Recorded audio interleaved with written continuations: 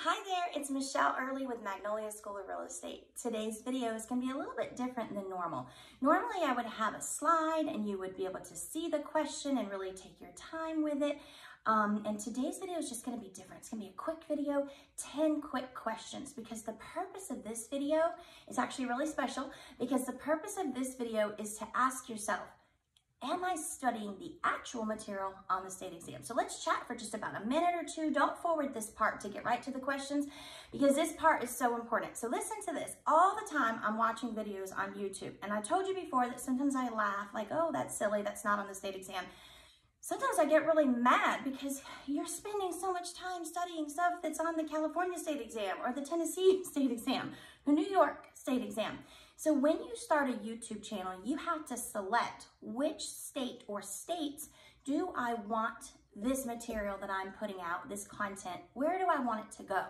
And what I have really seen a lot of on YouTube is a lot of these people that have these cram courses and have these, products that you can buy, they're marketing it to every single state. So I just wanted to take a quick second to tell you, if you're going to watch a bunch of videos on YouTube, which is probably what you're doing, probably how you found this video, make sure it says the Florida Real Estate Exam, because when I started this channel, which at this point, it's only been probably 3 weeks ago, I've been helping, thousands of students pass the state exam. I own Magnolia School of Real Estate here in Southwest Florida with Venice, Sarasota, Port Charlotte locations. Well, what I did when I started my YouTube channel is I just hit Florida, because even though I could make a bunch more money if I, put my cram course out to the entire nation, am I really helping people? No. So make sure, and I know I already said it, but just make sure that it says Florida Real Estate Exam. So again, here we go today. It's going to be kind of fast. I'm just going to ask you a question, and then you're going to see if you can answer it. And here's what you're saying. I can read your mind. You're saying, wait a second, I need to see it, because if it's in front of me, it'll be a lot easier. Well, of course. Imagine if you could say the answer and not even have it in front of you. Now that means you're studying the right material, because you have already studied this and you already have 5 flashcards for every one of these questions. So I'm gonna try not to talk too fast, get too excited. See if you can just shout out the answer.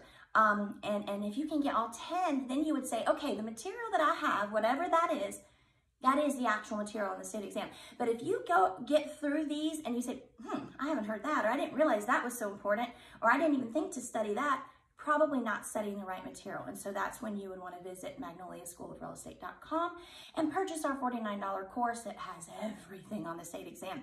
It's about the cost of taking the test one extra time. So really it's free, because you only have to take it one time. All right, let's start. I'm excited. Question number 1. And again, just shout it out.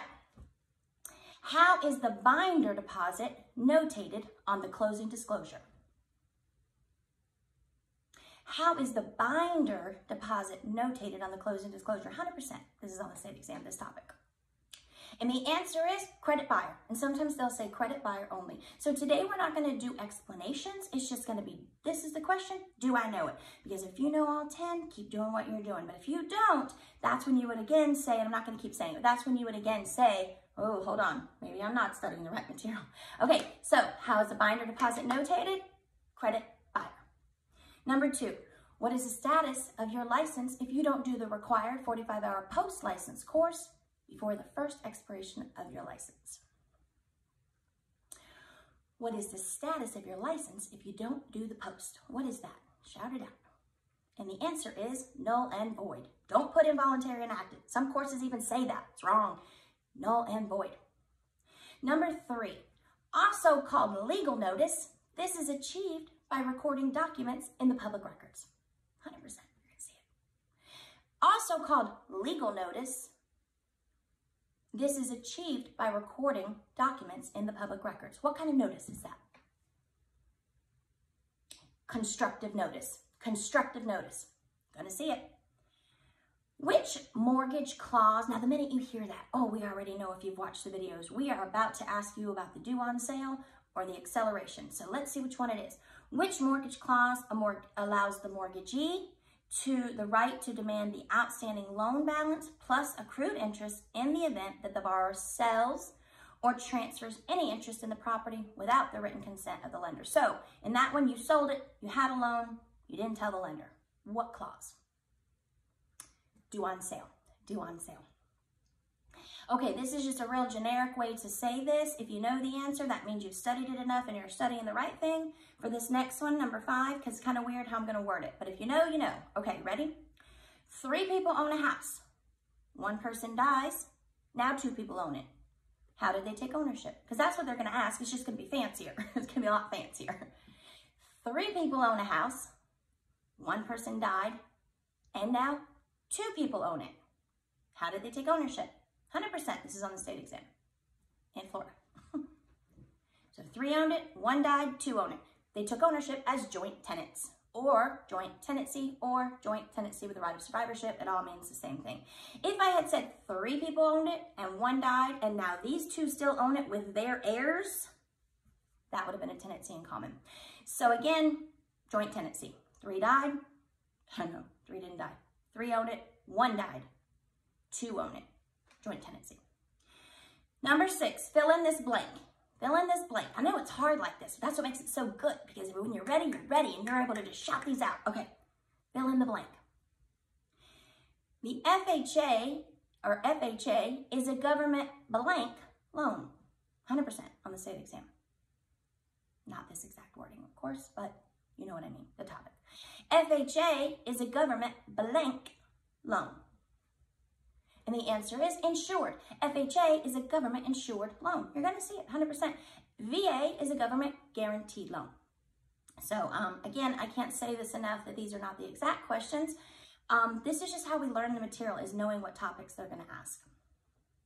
Number 7, see if you can shout this one out. If you got this, you are studying where you need to be studying. If you can just shout this one right out. Because if you didn't even know they were going to ask this, you say, how am I supposed to memorize that? I didn't even know they're going to ask that. But they are. Here it is. What are the rules that the Florida Real Estate Commission makes and implements? Or the FREC? What are the rules? Now, mind you, we're always studying laws. 475, 120, 720. You're going to see 720. You're going to see 475 too. But back to this one. I get too excited. Back to this one. What are the rules that the FREC makes? They're going to give you different variations. And the answer is, hopefully you shouted it out, Chapter 61J2. Chapter 61J2. It's in Chapter 2. You're going to see it. Number 8. Here's a little tricky one. If you know it, you know it. Let's see. Shout it out. What is the penalty for a first-time minor violation? What is the penalty for a first-time minor violation? Definitely going to see it. That's why these 10 are here. I guess I can stop saying that. These are the 10 you're going to see. What is the penalty for a first-time minor violation?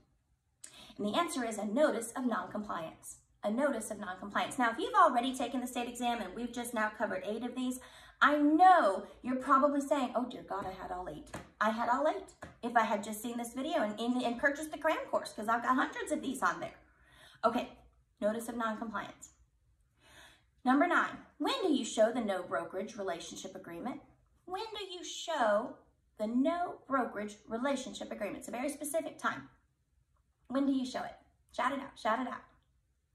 Before showing property. Before showing property. You can find that in Chapter 4. Before showing property, you're going to see it. And the last one is, how is the intangible tax noted on the closing disclosure? Now, we already looked at the binder. That's a credit to the buyer. How is the intangible tax, noted? How is the intangible tax noted on the closing disclosure? And the answer is debit buyer. Sometimes I put debit buyer only. So that was just a quick little sneak peek so that you could say to yourself, boom, I am ready for this state exam. I knew all 10 and I didn't even have to have it in front of me. If you didn't know at least 8 or 9 of those, definitely might want to look into purchasing that cram course. Again, you've been nickel and dime to death. That is the reason why it's only $49, so that everybody can afford it. At this point, you're about to start a career in real estate. You have to join the board. You've got a lot of money that you're about to pay. So you don't want to continue to take that test over and over. You want to get out there and pass that test and start your career. So you can email me, Michelle, at magnoliaschoolofrealestate.com. I will always return your emails and reply to your emails. And you can also call the school at 941-201-9762. You're either going to reach me, or if I'm giving class that day, you're going to reach Jeannie, who is our school office manager. So definitely reach out to us if you have any questions. And I wish you the absolute best success in this amazing, amazing career. And what an amazing time to get into real estate in Florida. So I just wish you the best career ever. Have a great day. Bye-bye.